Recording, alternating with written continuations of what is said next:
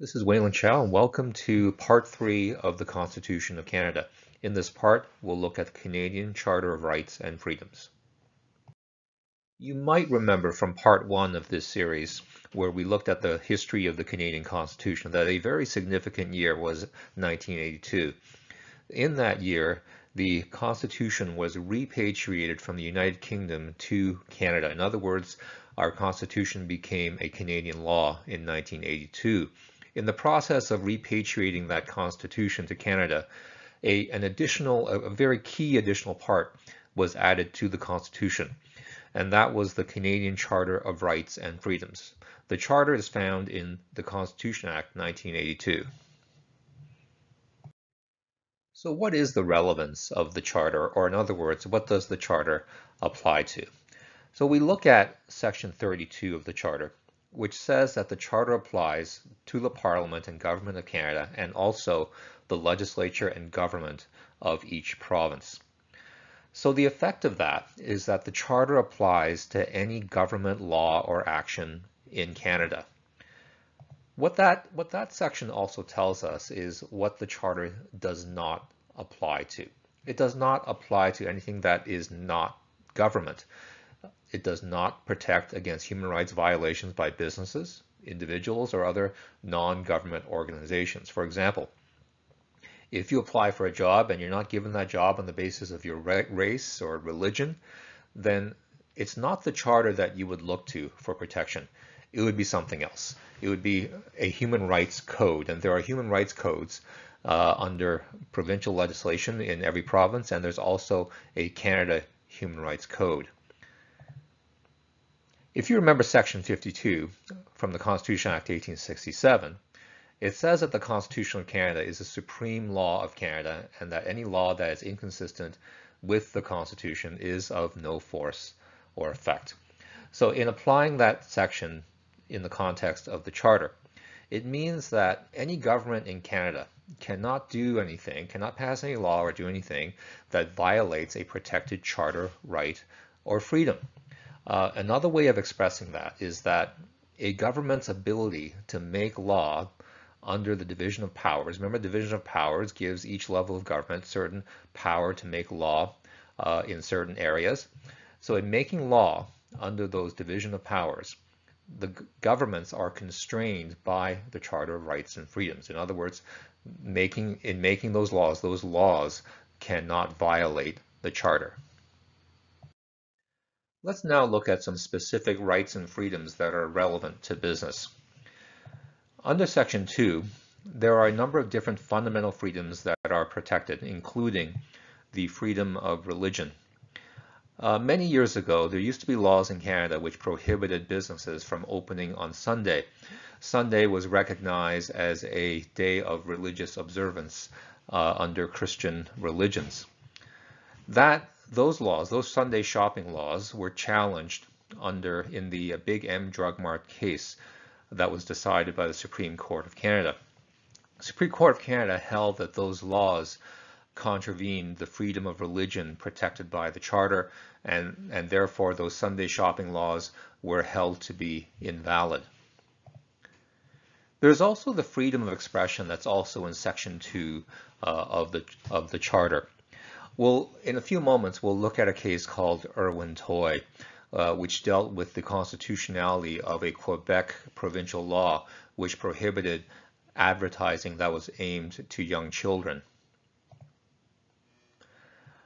Section 6 is what is called freedom of mobility. It guarantees every citizen of Canada the right to enter Canada, remain here, and also to leave Canada, but it also guarantees to every citizen the right to live in any province in Canada and also to work in any province in Canada. That freedom of mobility was applied in a case which challenged an Alberta law which prohibited law firms in Alberta from partnering with non-Alberta firms, and that law was held to be invalid for violating freedom of mobility. Section 15 in the Charter is called the right to equality. It essentially prohibits governments from discriminating on certain bases. There was a law in British Columbia which prohibited non-Canadian citizens from practicing law in that province. In the Andrews case, that law was challenged and held to be unconstitutional and invalid due to the right to equality. It is worth pointing out that there are some rights that are not protected by the Charter. Property rights, like your legal rights to own and enjoy assets, is not protected by the Charter, which means governments can pass laws that take away or diminish your property rights. Economic rights, the right to carry on business activities, is also not protected by the Charter. And there is no right to shelter or a minimum standard of living. Supreme Court Canada has specifically said that there is no unconstrained freedom in economic activities, nor is there an unconstrained right to transact business whenever one wishes. So essentially, there are no economically related rights that are protected by the Charter. When thinking about and applying the Charter, one very important overall concept to keep in mind is that these rights and freedoms that are guaranteed in the Charter are not absolute. The best example of that is one that was created by the famous U.S. Supreme Court Justice Oliver Wendell Holmes. So Oliver Wendell Holmes put forward the example of falsely yelling fire in a crowded theater.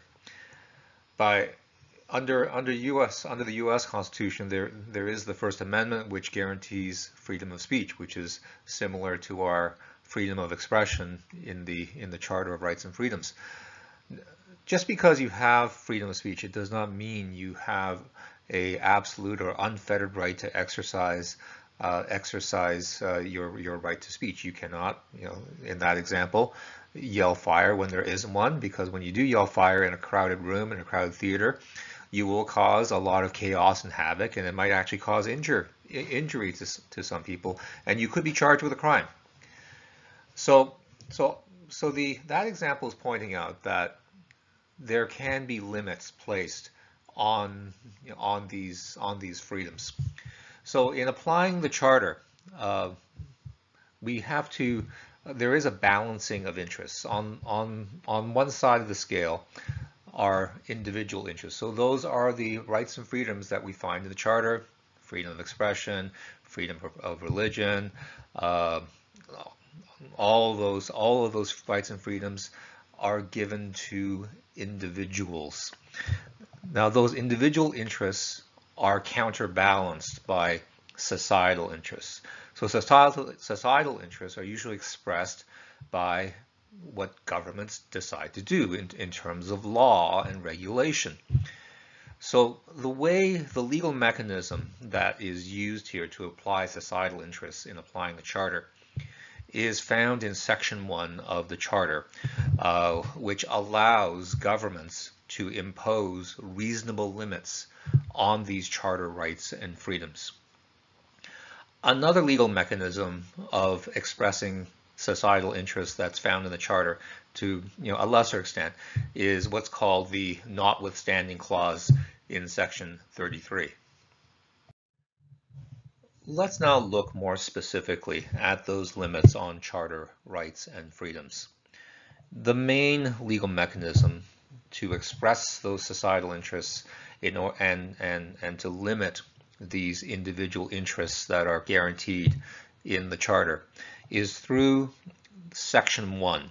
Section 1 of the Charter says that the Charter guarantees the rights and freedoms set out in it, subject only to such reasonable limits prescribed by law as can be demonstrably justified in a free and democratic society. So there are a lot of cases that have been decided in applying the Charter that show us how the courts determine what is considered to be a reasonable limit of a Charter right or freedom. And we'll look at one of those cases in a few moments, which is the Irwin Toy case. The other legal mechanism that imposes limits on charter rights and freedoms is called the notwithstanding clause. That's in section 33 of the charter. So this clause, I'll explain what it is, and it may not make sense, and I'll explain why it exists. Now, what it is that it allows a government, it could be any government that's passing a law in Canada, it could be provincial or federal. When they're passing that law, like if they already know that that law will be contrary to the charter, they can specifically say, this law is overriding the charter, or more specifically, declare that the law is valid, notwithstanding the charter. Basically saying, this is exempted from the charter. And this notwithstanding clause, historically thus far, has been rarely used by governments in Canada. So if a government does invoke the notwithstanding clause, that exemption from the charter is only good for 5 years. So then after the 5 years, that government would have to repass that same law with that same exemption from the charter. Again, it would have to, again, go through that political process, political legal process of becoming law. One significant example of the use of the notwithstanding clause is by the Quebec government. The Quebec government had passed a law requiring that business signs be only in the French language. So if you put up a sign that, let's say, had both French and English or any other language, that sign would be illegal, and you as the business owner who put up that sign could be found guilty of an offense and be fined. And that law was found to be invalid under the charter as infringing upon freedom of expression. So then what the Quebec government then did is that they repassed the law with the notwithstanding clause, or invoking the notwithstanding clause, to make it exempt from the charter. And the reason this clause exists, it seems too easy for a government to be exempted from the charter, and I guess it could be, but it's always a very politically sensitive thing for a government to use this clause. So that's probably why we don't see it used that often. But this clause is in the charter. It was put into the charter as a political compromise. So when Pierre Trudeau, the Prime Minister at the time, was trying to get the charter and the Constitution passed, he had to negotiate with the premiers of the provinces of Canada, and to get most of their agreement to the charter, they were only willing to do so if the notwithstanding clause was in the charter. So it was a political compromise that caused the creation of the notwithstanding clause. To apply the charter to any particular case, we need to ask and answer 3 questions. The first question is always, does the charter apply? We've already discussed when the charter applies and when it does not apply. Under Section 32, it applies only to Canadian government laws or actions. It does not apply to things that businesses, individuals, or other non-government organizations do, and that's because of the wording in Section 32 of the charter. So if the answer to that question, does the charter apply, is yes, we move on to the second question. Does that particular government law or action infringe a charter right or freedom? So in answering this question, we're looking at the specific rights and freedoms that are guaranteed within the charter and determining which of these rights and freedoms have been infringed by the law in question. And if the answer is yes, it does infringe a specific charter right or freedom, we move on to the last question. Is that infringement of the charter right acceptable as a reasonable limit under Section 1 of the Charter. So to determine if it is a reasonable limit under Section 1, the courts have devised certain legal tests that need to be applied to determine if something is considered to be a reasonable limit. We're not going to sort of go into the precise detail of what these legal tests are, but I've sort of boiled it down to the two most important requirements. First is that the law must have a pressing and substantial objective. And the second requirement is that the law only minimally impairs the charter right or freedom.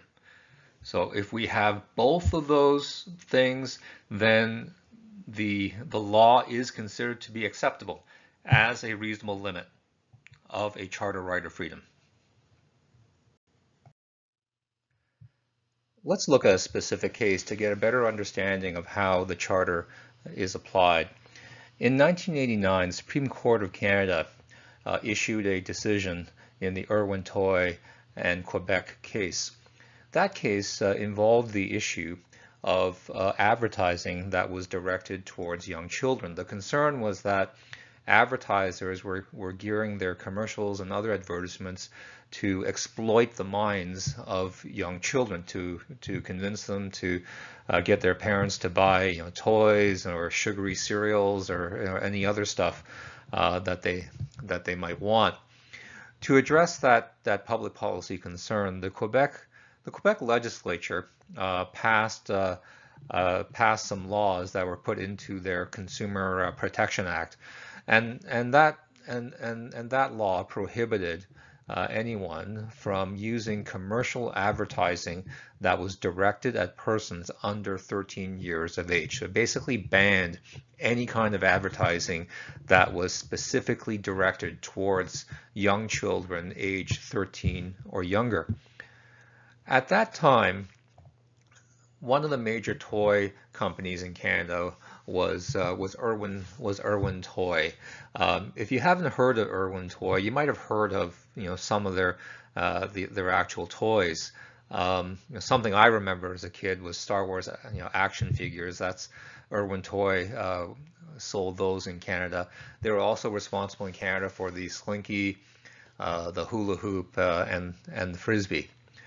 So what Irwin did was it challenged the legality of this new Quebec law in court. It put forward several arguments, and one of their major arguments was that this new law was contrary to the Canadian Charter of Rights and Freedoms. So let's now apply those three questions we had looked at to this Irwin-Toy case. The first question, does the Charter apply? So again, we look at the relevant section of the Charter, which is Section 32, which determines where or what the Charter applies to. Specifically, under 32(1)(b), it says that it applies to the legislature and government of each province. So we know that this, in the Irwin-Toy case, it involved a law that was passed by the Quebec legislature. So therefore, the Charter clearly applies to that law. Let's now consider the second question. Does that Quebec law infringe a charter right or freedom? The relevant charter right in this case would be the freedom of expression as stated in Section 2B of the Charter. Then the court first confirmed what had been stated in a previous case of the Supreme Court, that commercial expression can be protected under Section 2 as freedom of expression. Then the court said that the particular laws in this case were being used to restrict both a particular range of content and certain forms of expression in the name of protecting children. So the court is saying that these laws made by the Quebec legislature do infringe upon freedom of expression. So therefore the answer is yes. The law in question here does infringe on the charter right of freedom of expression. The third and last question that we need to consider and answer is, is that infringement of freedom of expression acceptable as a reasonable limit under Section 1 of the Charter? To determine if it is a reasonable limit, the first requirement is that the law must have a pressing and substantial objective. So does this Quebec law have a pressing and substantial objective? The court, with respect to that issue, said yes, it does. If we look at their actual words here, and we'll just look at the first sentence where it says, the objective of regulating commercial advertising directed at children accords with a general goal of consumer protection legislation to protect a group that is most vulnerable to commercial manipulation. And the court goes on to conclude that the objective of this legislation is a pressing and substantial concern. So that requirement is met.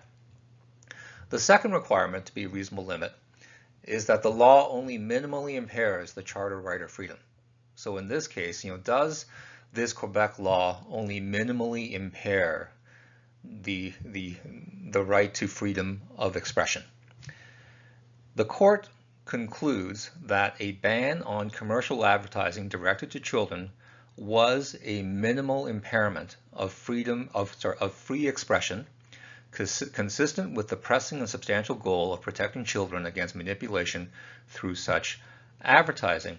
And the court specifically pointed out that this was not a total ban on advertising these products that may be used by children, these toys, with respect to this particular manufacturer.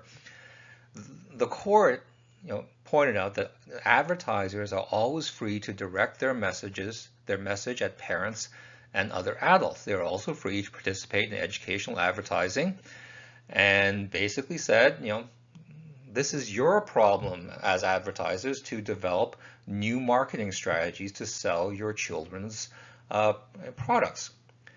So the court essentially saying, well, just because you can't advertise directly to children, you can still advertise to their parents and convince them to buy your toys for their kids.